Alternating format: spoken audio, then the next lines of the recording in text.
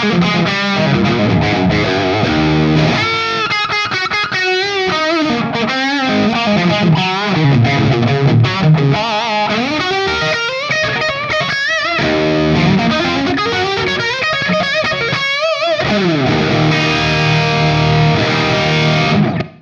a 1985 2203 horizontal input model, right? So we know that that means that it has pot-mounted PCB in this amp, right? I posted a clip. I've got a 2204 of a 1986 variety from memory, and I showed how we took that back to early 80s spec. This amp, however, this sounds pretty good straight out of the gate, this one. I'm pretty impressed. I've just literally plugged it in, going through some basic tones. I've got everything pretty much set at midday. I've got the master about 10 AM and I've got the preamp gain at about 3 PM. I've noticed two small problems with the amp straight out of the gate. A couple of dodgy pots here. So the master pot and the treble both need a clean up. I'll demonstrate.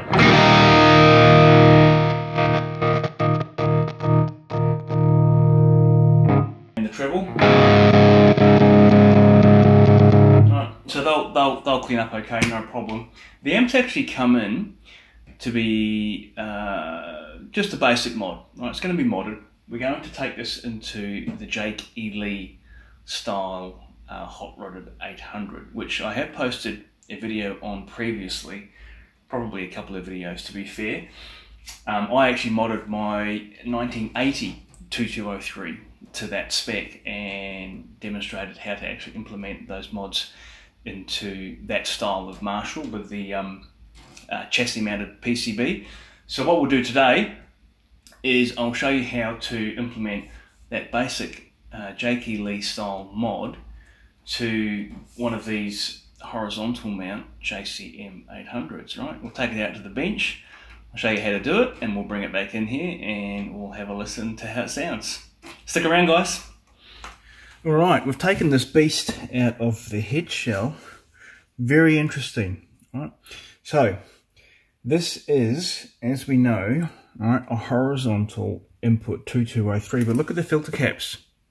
2, 3, 4, 5. Right. So this is in that kind of transition era that even though they flicked over to Marshall flicked over to the horizontal input. At this point, 1985, and it looks like 2nd of the 4th 85 here on the tag, that at that point they hadn't actually reduced the filtering on these 2203s, right? So this is a nice era. Pretty cool. The other thing that's pretty obvious, of course, is that at some point in its life, someone screwed in an extra preamp tube which is no longer used. The owner of this amp told me that it had been returned to stock. Alright, so it had been modded in its life, obviously, and it has been returned to stock. The other thing I want to show, if I can bring this on the camera, this is the back of the amp. The switch here. Again, I was told that it's not connected to anything. We'll see, right, when we flick this around. Everything else looks kind of okay. Obviously the DI here has come out and it's no longer used. Let's flip it over. Right, well, pretty interesting. Okay, so it's had pretty much all of the coupling caps replaced with these Sozos. Very interesting. I need to have a closer look at that, but yeah, that looks like the whole, I have to check all these values, but it looks like the whole amp's been modded in that regard. The resistors all look original, except for that one. That looks original. Not sure about these bias caps here. They look like they might have been replaced, which is fine. The screen resistor's been replaced. These ones here look original, I'd guess, and this one here has been replaced over its life. couple of these grid stopper resistors here have been replaced. A couple of originals, a couple of new ones there. Here we've got this preamp tube that's been added, and it almost looks like it hasn't even been used. I mean, I know it has, but there's no solder on this part, on this tag board here. A couple of components added to this one. Oh, there's some solder there that looks like it's been removed out. So it looks like maybe they used one side of the triode for an extra gain stage there, but looks like it's been restored fairly nicely.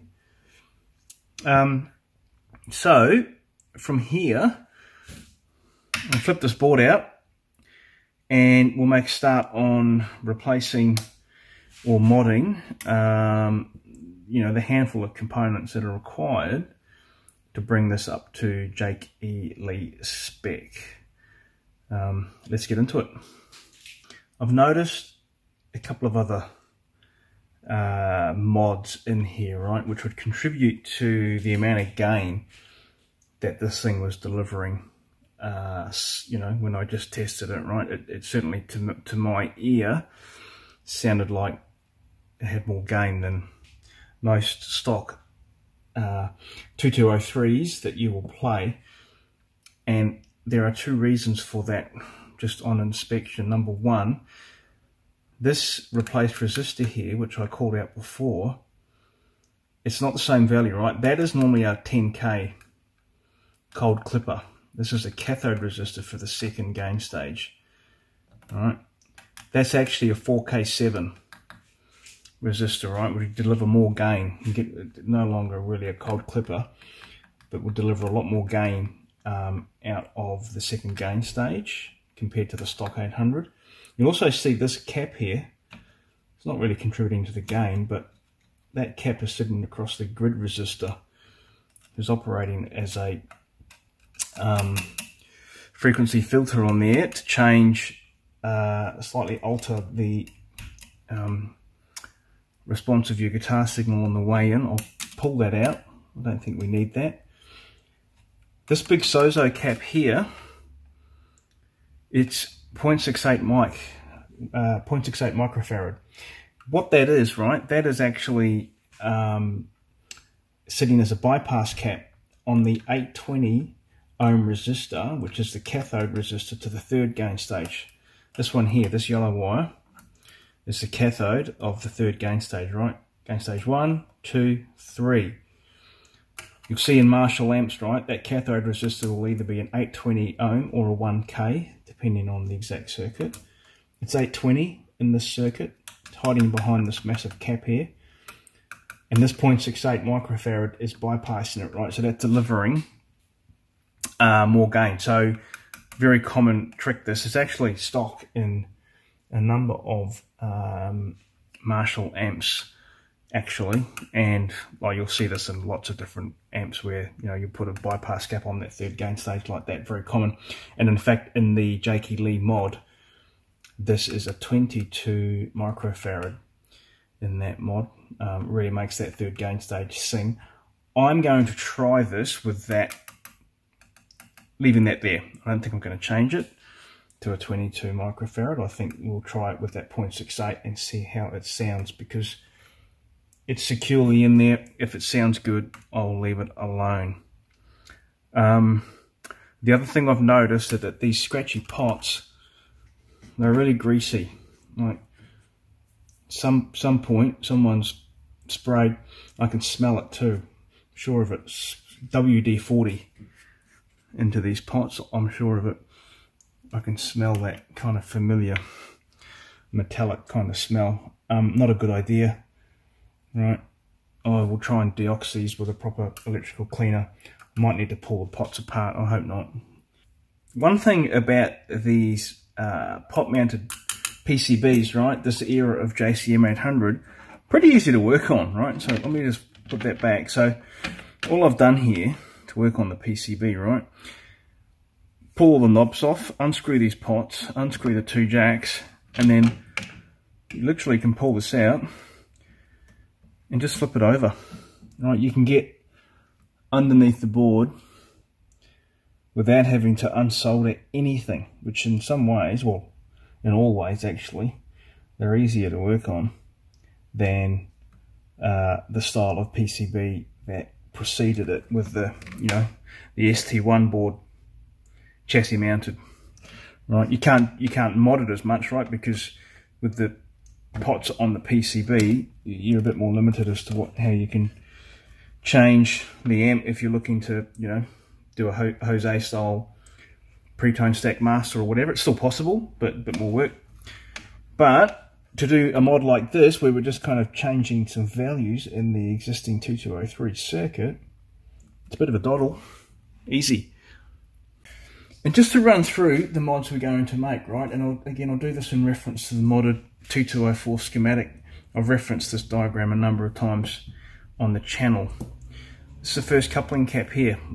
This is a 22 nanofarad at the moment. We're going to change that to 2.2 nanofarad.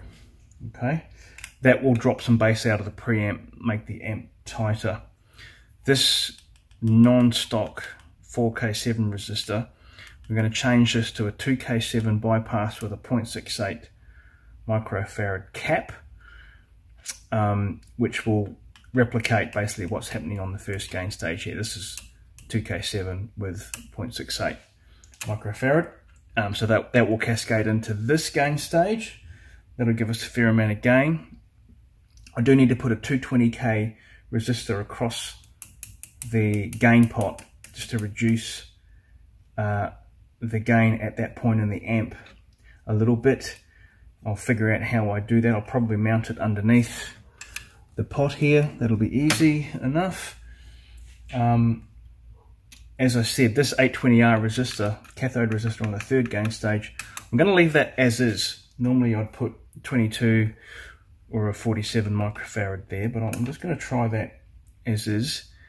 Then on the cathode follower resistor, which is off this cathode here on V2B, hiding around over here, we will put a 47 picofarad cap to ground, which acts as a low pass filter, just filters out a bit of high end.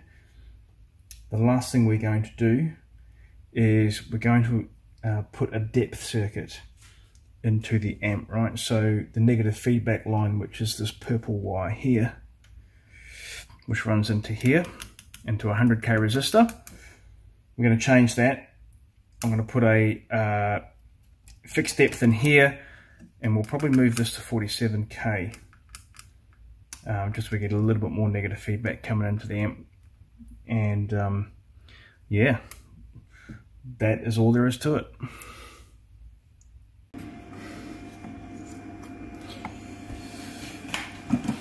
But I can just show you what I do to get components out of boards like this, right? So I have one of these. Best tool you can invest in if you're doing a lot of work like this. It's a solder sucker or a desoldering gun, right? So what you can do with this is place it over the component, mounts the solder, and then you suck it away. Simple as that. It allows you to pull the component out, really trying to minimize any damage to the PCB. You don't have to heat it up and try and pull the thing out as you go, and you can see this cap is just coming out now. Look at that. Piece of cake. Alright, well, the changes are in. Pretty straightforward really. So this 22 nanofarad come out. This is a 2.2 nanofarad Wilmer cap, right? Slots straight in. Made for this PCB. Here's our 2K7 with a 0.68 microfarad bypass cap. That's an MKT1813 Vichy cap. Shout out to my mate Shia, who sent me some of those. Awesome. as I said, I left that in place. This is the 100k 100k cathode resistor on the cathode follower. It was actually measuring 120k, right? That resistor, I pulled it out and I measured it with the meter, 120k. So I've replaced it, brand new 100k resistor there, and that's the 470 picofarad. Cap to ground, shaves off some top end. And what else have I done? This was the 100k negative feedback resistor. I've moved that to 47k. So we're going to get more negative feedback into the amp, right? And here's my fixed depth, right? 220k resistor with a 4.7 nanofarad cap here. So very common to see that kind of arrangement when you just want to set up a fixed depth, right? 4N7 with a 220k, you can't go wrong. And the other change, of course, is the 220k resistor across the first gain pot here. So as I mentioned, I was planning on putting that underneath the board. That's what I've done, right? So you're just going to run that from the input to the gain across to the ground. Easiest way to do it, I think. So while I've got the amp open, always pays do a full bias check, right? So it's obviously a 100 watt. It's got 4 EL34s, they're JJs. So I've actually kind of gone across and just moved the bias probe here across all 4. They're all nicely balanced, which is good, but this is running really cold bias, right? So we're drawing at idle, 22, let's call it 23 milliamps. Now this thing's got a plate voltage of 461 volts at this bias setting. It's about 44% plate dissipation, really cold, right? I like to set amps like this at about 65%. So you want to be drawing about 35 milliamps, give or take, is how I will dial this in. So I'll adjust that. Always worth checking, right? So, this is a 1985 amp. These aren't the original tubes, that's for sure. So they're either just been thrown in without being rebiased, or it's drifted over time, or someone did bias it, but they didn't know what they were doing. All right, last but not least, I've adjusted the voltages here, right? So this, like the 2204 video, where I demonstrated the difference between horizontal input and vertical input, and I showed how to convert a horizontal 2204 back to early 80s vertical spec. Even though this one's still got the 5 filter caps, before Marshall actually reduced the number of filter caps on the 2203, the preamp setup is the same as the 2204. So it has very high voltages, much higher than the early 80s spec 2203 through the preamp. So just to adjust that the easy way, because I don't have a spare filter cap to use here to split the filtering between the V2 and V1 like I did in the 2204 video, not without some pretty major work. So I'm not going to do that. I'm just going to drop the voltage down. So I've replaced this 10k drop-in resistor here between the screen supply and phase inverter supply to a 22k resistor. That's a 2-watt resistor, so it'll be fine. And the other thing that I have just discovered on closer inspection, and I heard it first, right, because I've actually taken this amp in and just given it a quick test in my studio area, and I'm just listening to it and thinking, where's the bite, right? Adjusting the gain pot, I'm like, doesn't sound like there's a bright cap. Sure enough, here it is, right? Someone's taken it out. To make matters worse, they just snipped it out. So to put the bright cap in again, I've had to clean out, these are the legs. Don't know if you can see that. There you go. These are the legs of the bright cap that was still in on the PCB which is like, you know, okay, cool, good on you. If you're going to take it out properly, just snip it out. Right, so I'm going to put a 1 nanofarad ceramic back in here, and I reckon this amp will start to sound like what I'm intending. Let's do it.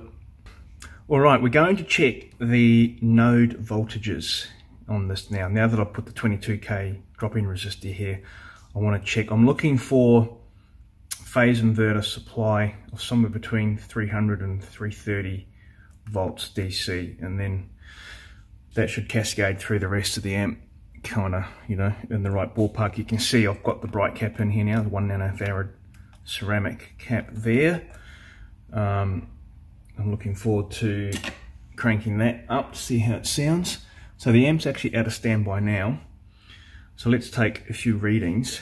I'll go straight to our plate voltage here on pin 3. Okay, so let's call that 458, 457.5, or round it up, 458. Screen supply node, 456. On the actual screen pin, okay, pin 4. Here's the one side of the 22, that's the screen supply, right? So let's have a look at this phase inverter. 308, okay, so as I said, between 300 and 330. Pretty happy with that, because I'd prefer it to be on the lower side, actually. Coming through to the side of the final 10k drop-in, and this is the this node that is supplying the preamp V1.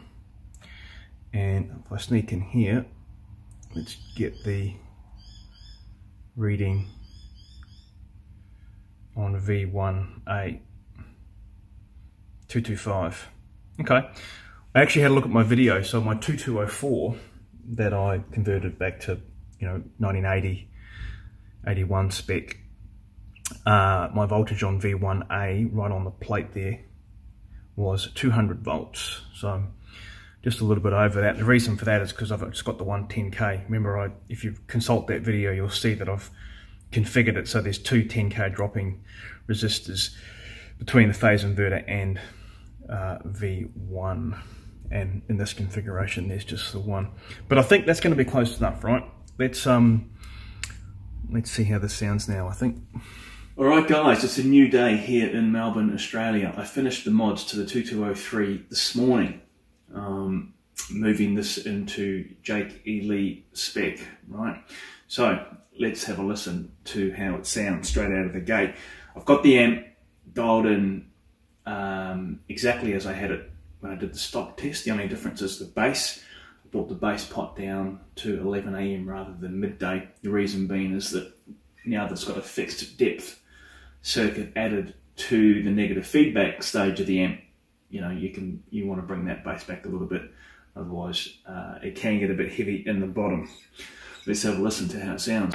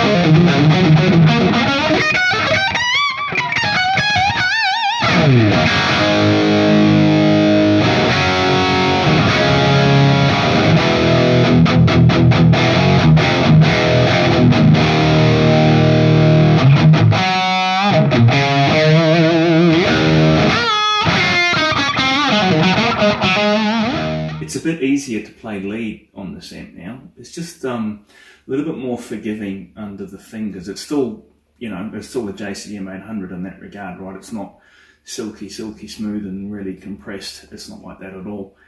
But lowering the voltages and increasing the gain through that second gain stage, I think, you know, does make the amp a little bit more forgiving, whilst retaining a bit of that, you know, core JCM800 bite. You know, there is more gain in this amp now. It's not massively more, but it's definitely more, and it's got more grind in the bottom end. I can really feel that and hear it coming through. So for a final test, I bought in a super overdrive model, SD1 model.